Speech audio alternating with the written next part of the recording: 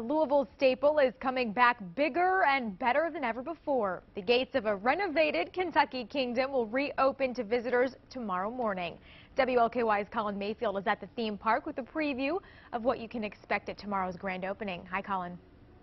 Hey, Christine, I've got the best job at WLKY. The excitement is building here. I've heard it, I've felt it here at Kentucky Kingdom. They're just waiting for the families to get here. We're going to give you this awesome view. My photographer, Reed, is going to pan throughout some of the water park here. As you can see, a new bucket is being placed in right now. Crews are working on that. A little farther from that, we've got some more water rides. And then, of course, the wooden ride, one of the staples here, Thunder Run, of course, and then continuing sweeping over Hurricane Bay. As we continue, we see the Ferris wheel here and also Lightning Run, which is a huge staple that they just put in, also said to be one of the top 10 coasters here in the nation. And the team here at Kentucky Kingdom is ready to show off your family's place for summer fun.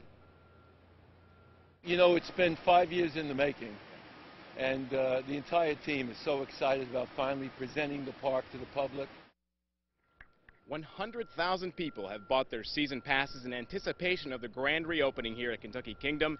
Many people will notice some of the old here at Kentucky Kingdom stayed, such as Thunder Run, but much of the park was redone with the guest in mind, centered around excitement. Of course, there are 20 new amusement rides, bringing the total to 60, including Adventure River, the region's only river that flows 6 times the current of the Lazy River.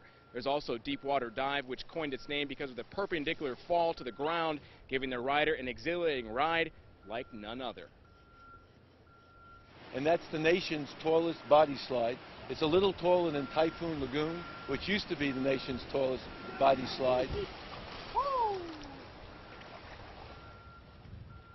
Now, tomorrow, of course, the park opens at 9 a.m. You might want to get here earlier, as huge crowds are expected to come in for the Memorial Day weekend. And you can still buy summer passes. You can get them at your local Kroger store or here at Kentucky Kingdom. Going to be a great summer. We hope to see you out here live from Kentucky Kingdom. I'm Colin Mayfield, WLKY News.